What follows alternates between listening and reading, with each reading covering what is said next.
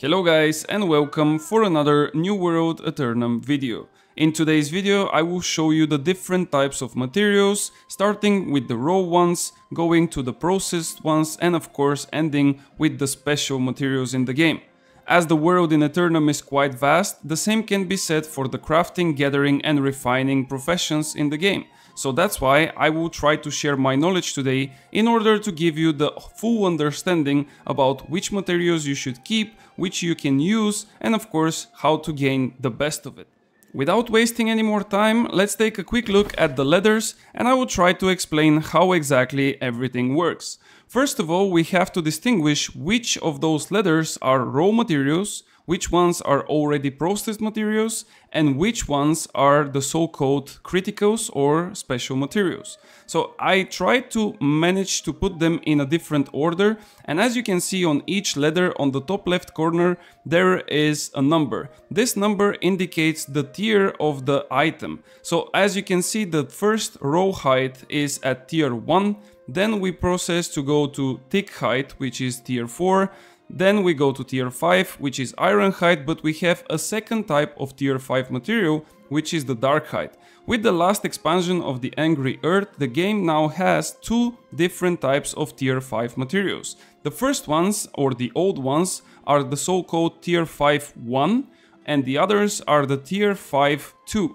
All those four leathers are considered to be raw materials. They are raw because they can be skinned by any type of animal out there, depending on the level, and you can gather as much as you want from them.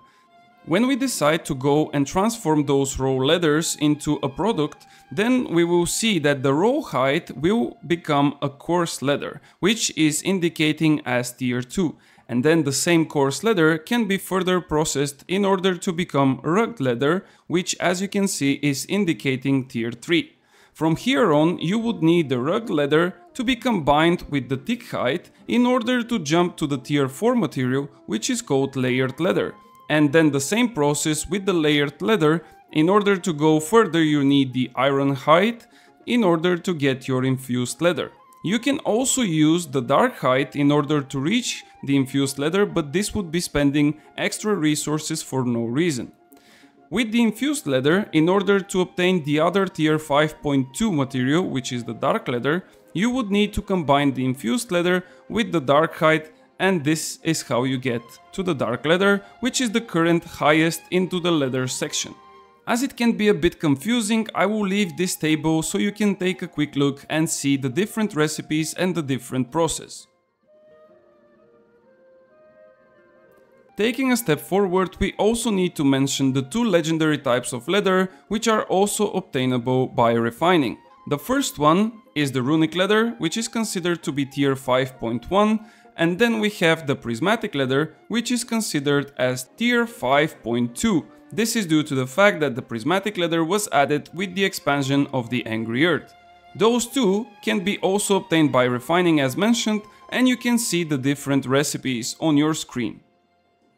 For all the other leathers that I currently have in my inventory, the only way to obtain them is of course by skinning animals, but you only have a chance to obtain them and they are not guaranteed.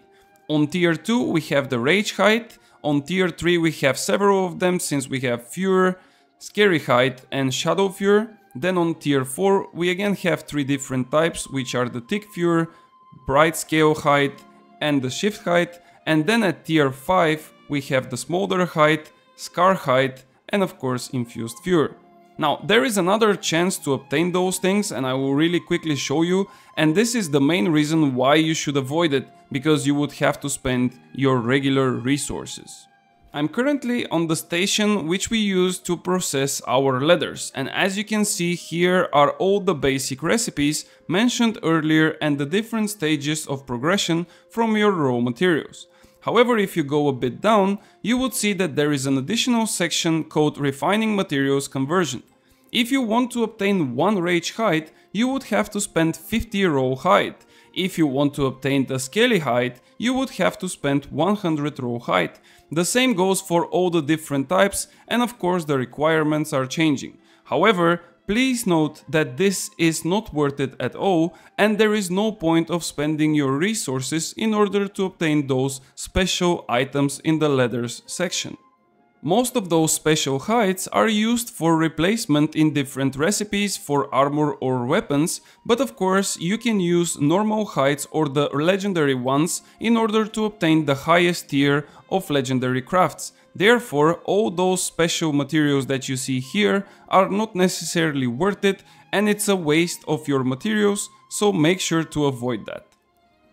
Now, when we went over the different types of leather, probably I already got you confused, but don't worry because we have just a minute more. Here I will show you the different metals, and this time I didn't brought any special metals. Here are only the raw materials and the byproducts afterwards, after smelting. So again, like I said, the system is the same, and we have the raw material of iron ore, which is considered to be a tier 1 metal. When you process the iron ore, you will obtain an iron ingot, which on itself can be further processed to obtain the steel ingot, and this way you will reach a tier 3 material. However, in order to go further, you need the star metal ore combined with the steel ingot in order to obtain a tier 4 star metal ingot. The same again can be applied here, as with this tier 4 ingot and the raw material of orichalcum ore, which is tier 5, you would end up with orichalcum ingot. After that, there is just one step more, and this is when you fuse the orichalcum ingot with mithril ore in order to end up with your mithril ingots. Of course, the mithril ingot is used for the highest tier of smelting material, which currently is the prismatic ingot, and this is how the whole chain works. Again, if we go to the station where we process all the different metals, we will see that the first recipes will be the base ones, transforming raw materials into basic product and then progressively getting higher. If we go further down, however, we again see the section which is called refining material conversion, and you can see again that there is special items related to this profession which require you raw materials in big quantities. Again, the same can be said as the leathers. Please avoid that in order to save your precious materials. That was it from me, guys. I hope that the information I shared with you will be useful.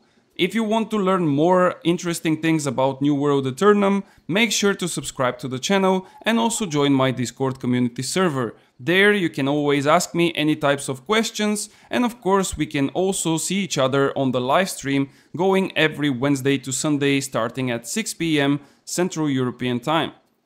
And since it's getting quite late, I need to go back to sleep, so have a nice one and I will see you on the next one.